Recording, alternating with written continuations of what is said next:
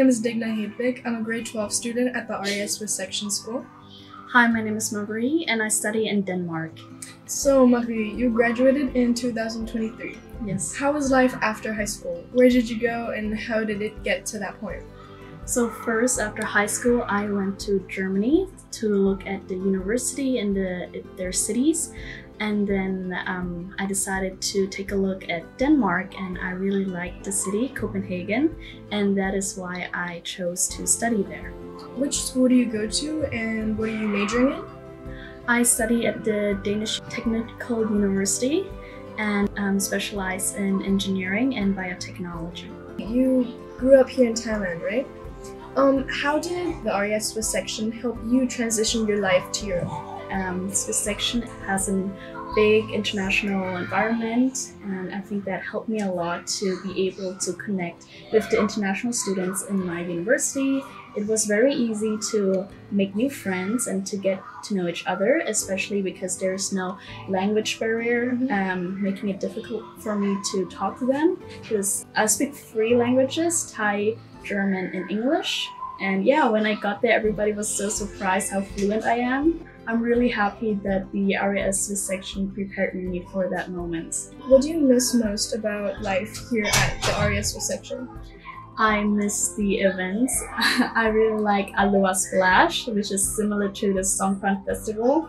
And I miss making the banana boats at Loi Krathong. Yeah, and I miss, the dances that we used to see every time. And yeah, and the Christmas party. How did it lead up to you deciding that you're going to go to study in Copenhagen? I, first of all, really like the city.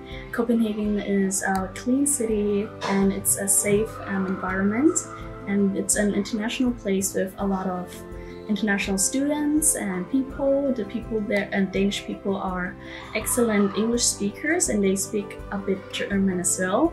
And they are they really help me integrate into their culture, and the government supports all the students, and really the international students at my university are very nice, and we have a lot of fun going out together and studying together and helping each other. Now, if there's a student, someone like me, who's interested in going to study in Copenhagen, what are the requirements and the steps that one needs to do before applying? First of all, I highly recommend looking at the city. Make sure there's a lot of things to do and there's nature and a good place to go out with your friends.